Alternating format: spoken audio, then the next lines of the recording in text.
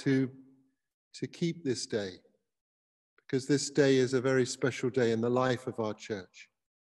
Elizabeth and Jill have always talked about the way silence is the very thing that unites us across faiths. Silence is the language of the saints. Silence is the language of God. Silence is the place where all people across difference can meet and find a deeper sense of unity. So for all of us at St. Martin's, this day is a very precious day. It's a day when we learn from one another. It's a day when we listen. In our world, we spend a lot of time talking, but we don't spend much time listening. So this is a day of listening. It's a day of replenishment, because I think more than anything, silence replenishes the soul. It's a day of refreshment, because I think more than anything, when we are truly silent, we are refreshed inwardly from the crown of our heads to the soles of our feet. So I would like to welcome you all, although you can't be here face to face, although you can't be here in the flesh, as the Christian gospel calls it, you can be with us virtually, and you can be with us in your souls and in your hearts as we join across this nation and perhaps across the world, if there are people from other countries joining us, to join in this wonderful day, put together by Jill and by Elizabeth from Silence in the City and Just This Day, to unite us in prayer and in silence. So let me begin now with a moment of silence.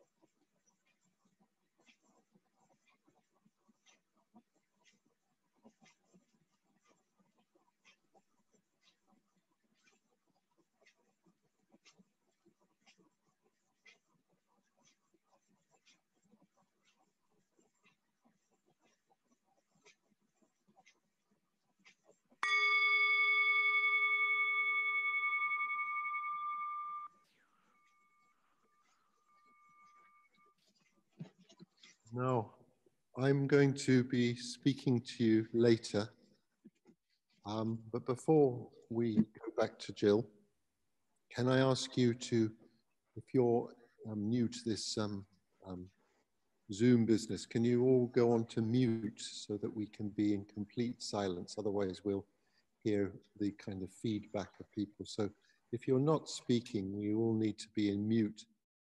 Remember Jack Cornfield, the great Buddhist master of meditation, he said he was meditating and there was a fly, and the fly came and landed on his nose, and he was trying to keep very, very silent, and the fly kept on landing on his nose. And he was trying to keep very still and very silent, but all he could think about was the fly landing on his nose. And then the fly started to crawl down his nose towards his mouth, and he kept on concentrating on the fly and whether the fly was going to go into his mouth. And finally, he slapped the fly and disturbed everybody in the meditation. And the master of the meditation said to him, perhaps the real skill of meditation is to learn to become so attentive to the fly that everything else ceases. So when we're disturbed, I'm always thinking of that, because I think we hear a little noise and we're disturbed, but I wonder if we can still meditate even when those disturbances come. So hopefully today we will find the attentiveness which helps us to be still even when the fly is on the end of our nose, even when the thought comes that wants to disturb us, even when the noise or the worry or the thought of coronavirus comes into our mind, or our plans for Christmas start to enter in. We can still be attentive to the moment now. What a special time together. And thank you for all those who have helped us to organize it. And thank you for the privilege of having you with me, at least with the internet, here in this beautiful church at St. Martin in the Fields. So I'm going to mute now, and you can look.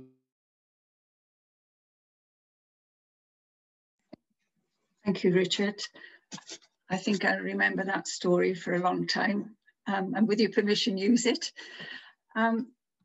Just before I introduce you to Lesley, and I'll be very brief, I would just like to invite you.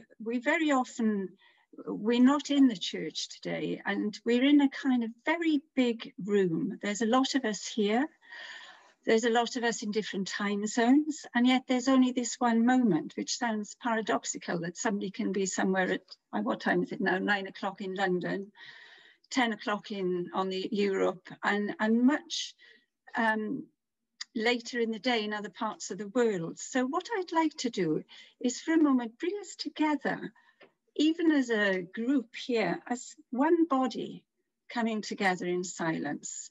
So I would like to invite you to just be where you are, really connecting with your whole being, on whatever you're sitting on, or wherever you are. I mean, I've had Zoom conferences with people in cars, in balconies, in all sorts of places, but just connect, perhaps, really be present to your own body, your own self, the space you're in. Be aware of the room around you.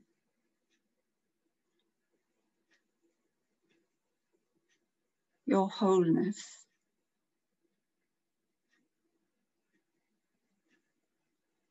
Be aware of your breath, allowing it to flow freely,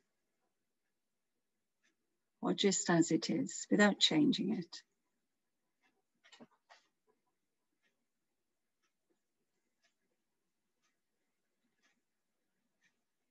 And be aware of the others in this room, however far away. There's no space. There's only now. And we are all breathing the same breath.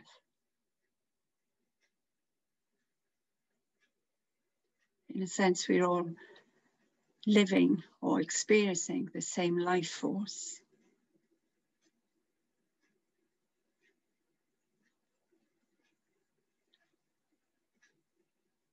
And we're all being held by the same presence, sustained. So in a sense, perhaps we can just expand our awareness to be one living, breathing body.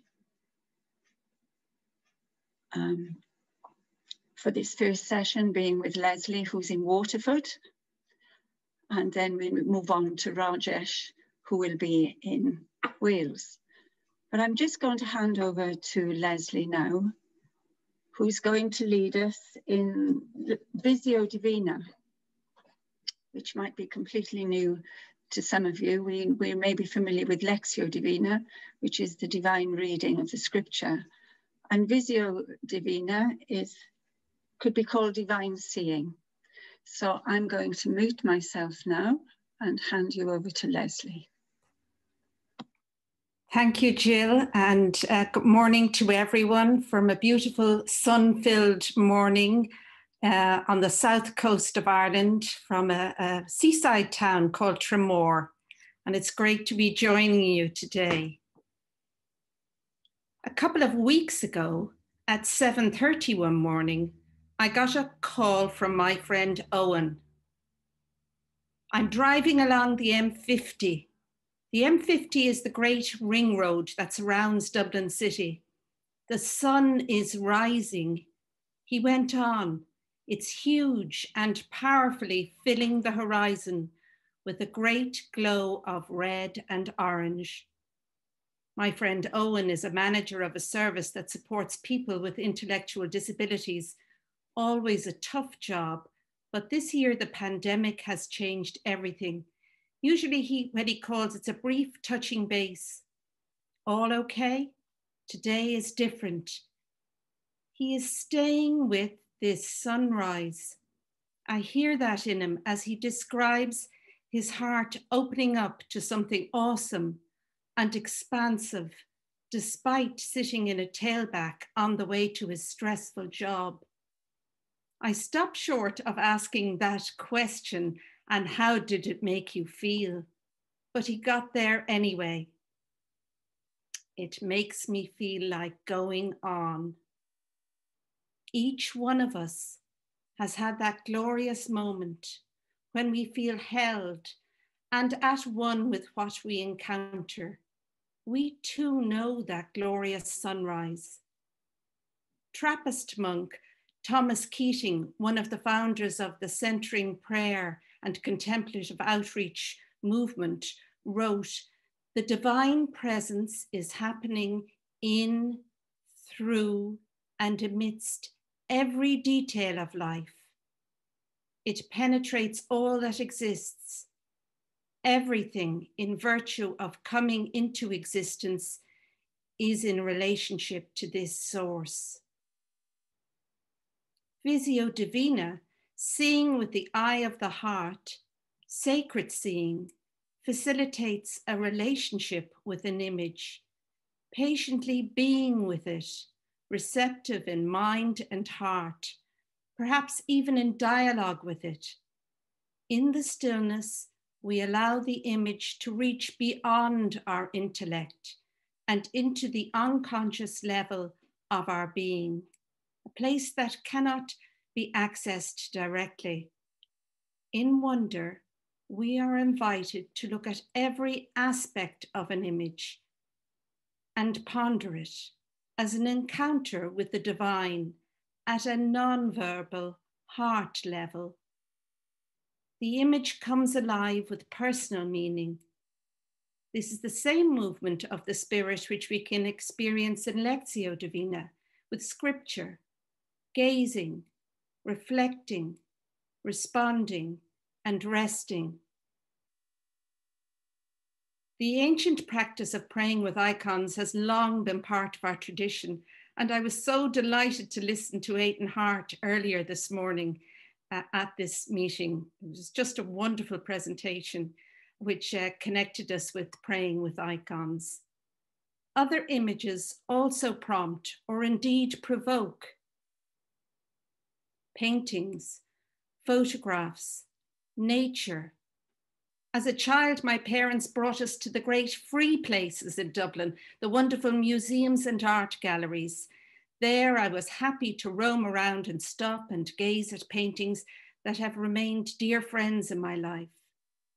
In the few weeks between our level 5 lockdowns here in Ireland, I managed to get back to visit our National Gallery. And I'm going to share the screen now, hopefully, with one of my beloved paintings. There we go. So I managed to get back to gaze again at William Leach's In a Convent Garden. This has been one of my favorite paintings for many decades since I was a small girl, full of light and also shade. And that day I stood before it and simply looked and breathed and breathed. And each time I visit, it is the same beautiful presence I know so well.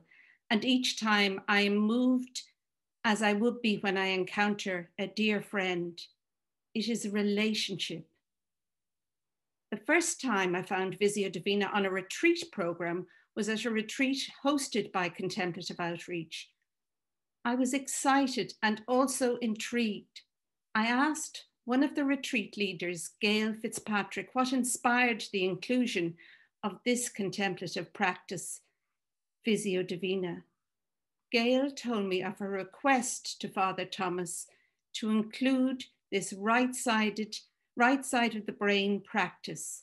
As an art therapist, she was aware that for many people, words did not work. And that Visio Divina, this practice of using images, opened up the possibility of including those who are constantly left out of our wordy, predominantly left-sided world.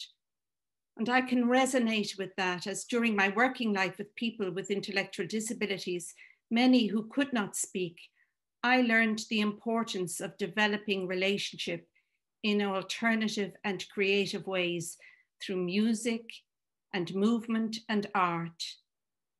The divine presence is happening in, through, and amidst every detail of life. It penetrates all that exists. Everything in virtue of coming into existence is in relationship to this source. So, in the time we have, let's experience this right-sided practice of Visio Divina. And I want to just bear with me as I move on to the next slide. Ah, yes, thank you. This is Eucharistia by William Congdon, who was a favorite artist of Thomas Merton. So first I'll say a few words about the painting and then some signposts or guidelines to bring us to silence. What are we looking at? And what are we looking to discover in this image through the eyes of our hearts? We see the central focus is the omnipotence of the sun gathering to itself and radiating from itself, and in some ways consuming the entire creation, both heaven and earth, by its flooding light. All elements are present in this representation of the oneness: water, earth, light and darkness, illumination and desolation. And some brief guidelines for gazing, reflecting, responding, resting. First, gazing.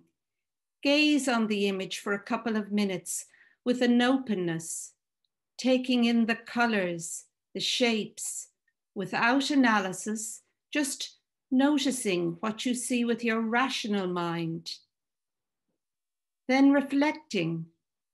When you are ready, allow the literal details to pass and make space in your heart to open up and interact with the image. What are you drawn to? Allow a word or an emotion to rise up in you as you connect with the image. Stay with that image or emotion as you continue to reflect on the image. Now responding, you may wish to sketch the image and experience your own non-verbal response, or you may wish to place yourself in the scene or to journal. How is this image bringing you to the experience of God today? A prayer may arise as you ponder your response. And then resting. Rest in the presence of the image. You may like to close your eyes as you contemplate your experience of praying with the image. Feel free to move back and forth through the moments of gazing, reflecting, responding, and resting as the Spirit moves you.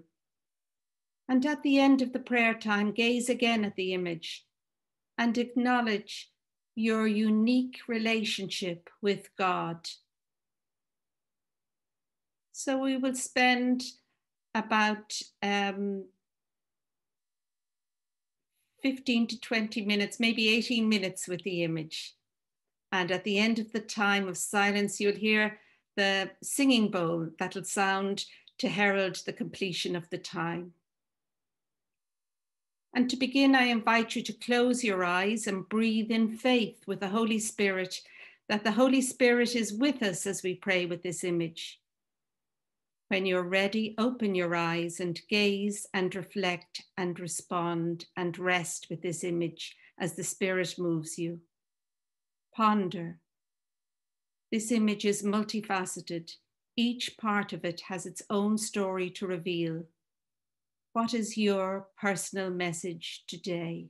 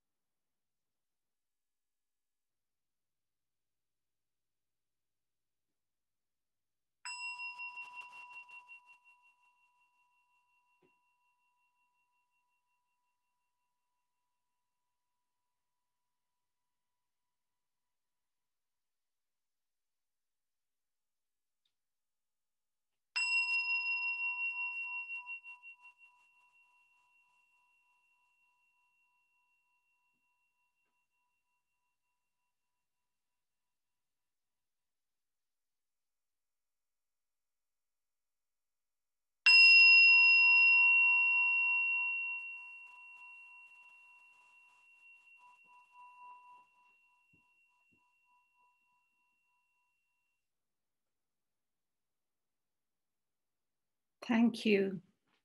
Thank you for taking this time to pray with the eyes of your heart.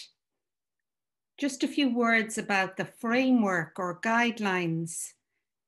And there are as many frameworks or guidelines for practicing Visio Divina as there are shades of green. So the invitation is to try one out and stick with it for a while and keep going until you find one that works for you. The thing about having a practice, as many of you know, using the same guidelines is that eventually the guidelines fall away and we find that we don't even think about the framework anymore. We're just being in relationship with what we are gazing on. And one of the gifts that I have found over the past number of months is that beautiful Nazareth contemplative walk on a Saturday morning early with Father Richard and Reverend Kath and some of the wonderful team, creative team at St. Martin in the Fields. And I'll paraphrase Father Richard. He said a line last weekend, I think, let the window be the way into the miracle of God. And I think that says it all. I thought it was lovely. Also to say that if anyone has any questions about this practice of Visio Divina, I'd be happy to respond. If you'd like to email me, I'm sure Jill would forward on any questions anybody would have. And finally, just before I finish, just one more image. So it's a sunrise. I want to return to the sunrise, and this time my sunrise. It's the one that made me feel like going on. This little harbour is about 5 minutes walk from my home. And when I found it waiting for me one morning earlier this month, the words of Hafiz, the 14th century Persian mystic, came to mind. Even after all this time, the sun never says to the earth, you owe me. Look what happens with a love like that. It lights the whole world. Thank you. Thanks, Jill.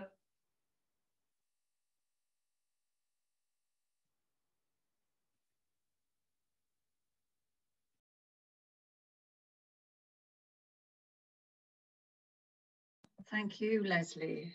And thank you for that wonderful sunset at the beginning and end as well. That was absolutely wonderful. And Lesley studied this and talks about this and shares it in her daily life, actually, by moving around. And we have lots of phone calls. And she said, how can I let people go outside so that they can walk and practice Visio Divina in the morning? But no, that was wonderful. Thank you so much.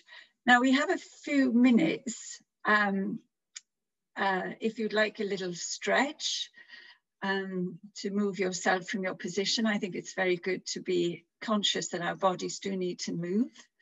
And then we'll be moving into, I asked Father Richard to ring the gong. And I'd like to read something very short from Raimon Panica, and then we'll have 2 minutes silence. And then we will, I'll introduce you to Rajesh David, who will be helping us to sound into silence.